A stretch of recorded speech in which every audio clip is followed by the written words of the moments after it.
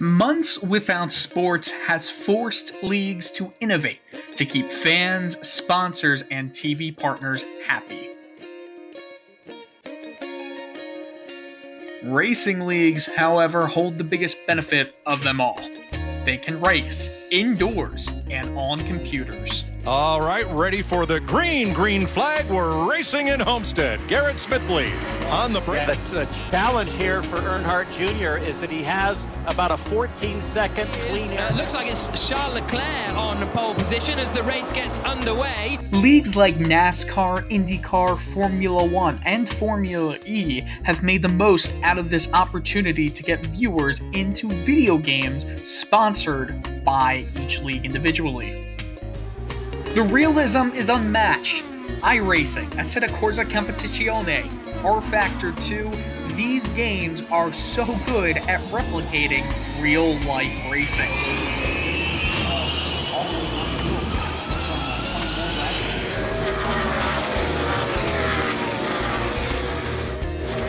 However, not all is fun and games. I can see it. You can't hear me? Hey. Wow. Kyle, you're talking to everyone, bud. Yeah, we heard that. Some drivers have found themselves in hot water.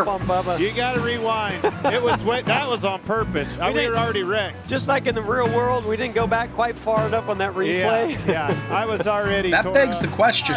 No way! Are drivers taking this too seriously or not serious enough? Yikes!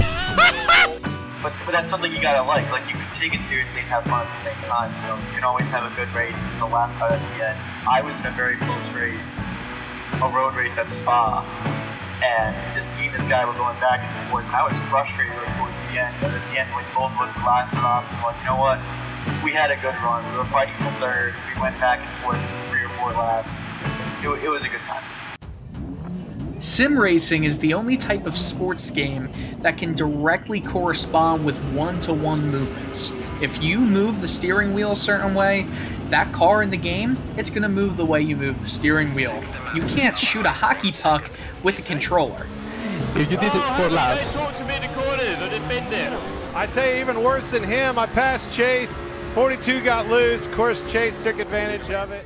But when their skills don't translate over to a game, well, things happen. Michigan International, Kyle Kaiser in that green and white car looking racy. There's a crash coming to green. Be careful. See, guys going by Jimmy Johnson who, he's going to get into some cars. Big pile up there. While simulations have claimed to be just like real life, or at least right there, a lot of drivers have claimed otherwise. Like, what the heck is going on? It feels like I'm driving on a wet track. Never once in real life have I ever had rotation that early into a hairpin at Barber. Like, are you kidding me? Actually, these cars are harder to drive. I hate to say that, than our cars. I'm gonna say they're very close in terms of authentic racing experience.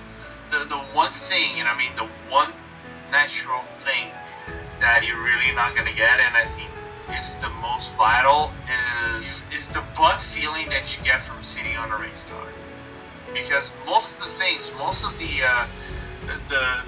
experience you're gonna get, and you know what the adjustments you need to do in terms of setups and how you should tackle the car around the track, is butt feeling. And I mean literally a butt feeling, because you're sitting and you're getting the vibration of the bumps and the curve.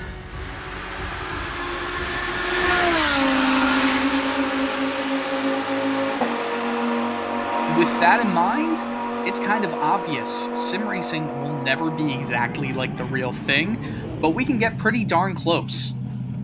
As for the future, well, according to Lorenzo, it's looking up.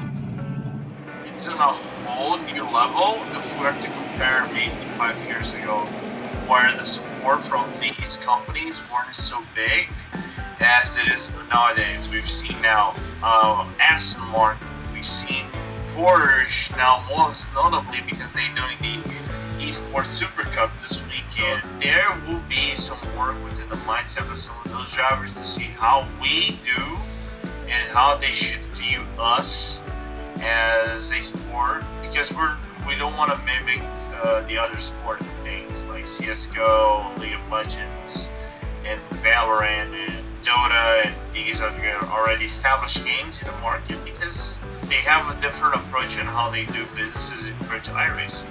iRacing is its own niche, it works. Simulators are here to stay, they're only going to get better, and even when the pandemic ends and sports return, I think we're still going to see a very nice increase on simulation drivers. If you'll excuse me, I'm going to do a little bit of racing on my simulator now. Perfect timing.